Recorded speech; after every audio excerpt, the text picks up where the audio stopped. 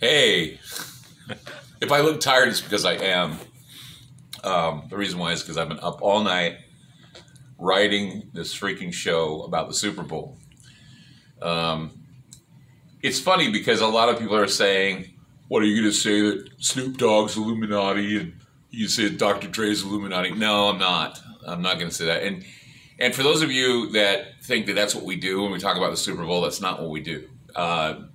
I, along with Tracy Twyman and a few others, we had been doing this now for years, okay? Even before the Daily Beast got a hold of it and said it's a QAnon thing. It's not a QAnon thing. What it is that I had, along with several other people, thought that the Super Bowl reflects the future in a lot of ways. So the commercials you see on the Super Bowl are going to tell you what your future is going to be in the country and what happens at the Super Bowl, whether it be different types of symbolism or whatever. It also reflects what's going on. It doesn't necessarily have to be satanic or Illuminati or whatever. I know a lot of people are dumbfounded today because they didn't see any Illuminati symbolism in the halftime show. No, you didn't see Illuminati symbolism, but you saw symbolism that's a little bit more esoteric because they're a little bit more clever in how they put it in there. And so tonight, Ryan Gable and I are going to take on the Super Bowl, and we're going to give you the definitive Super Bowl special. And, and to all the people out there that are sunk and don't know what happened, you got to pay attention to little stuff. And you can't try and fit square pegs in round holes because it just looks bad. And you can't always say that it's an Illuminati conspiracy when there are other things that happen. There are other belief systems that are being exposed. And it's all about politics, war, and equality. There are a lot of other things, too, that they're trying to send a message. Many agendas are now going on in the Super Bowl, not just some Illuminati agenda to make it simple for everybody and to put in a box.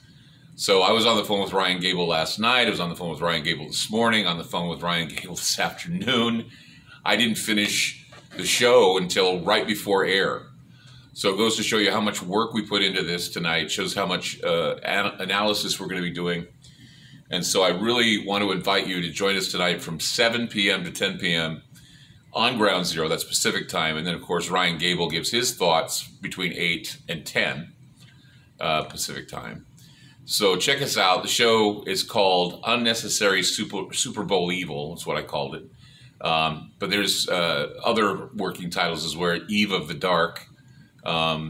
Several other things that when we talk about them, it'll all come together for you. If you remember the Super Bowl. A lot of the commercials about tech, a lot of commercials about the metaverse and then the multiverse, a lot of shows about scarcity, eating sponges, drinking dish soap,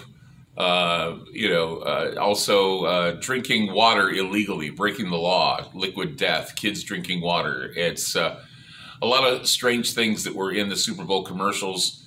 Not so strange the halftime show, but still symbolic in a lot of ways. So tonight we're just going to break it all open for you, and I'm sure you're going to find it very enlightening. It's not going to be some stupid, oh, it's all Illuminati, be scared. A lot of people have suggested that. Like I said, the Daily Beast suggested that those who do it are mega eccentric and they're QAnon followers. No, screw you, Daily Beast. No, we're not, and I'm not. I can tell you I'm not. But I really tonight we're going to give you a really good show, so I want you to tune in tonight on Ground Zero. We'll see you then.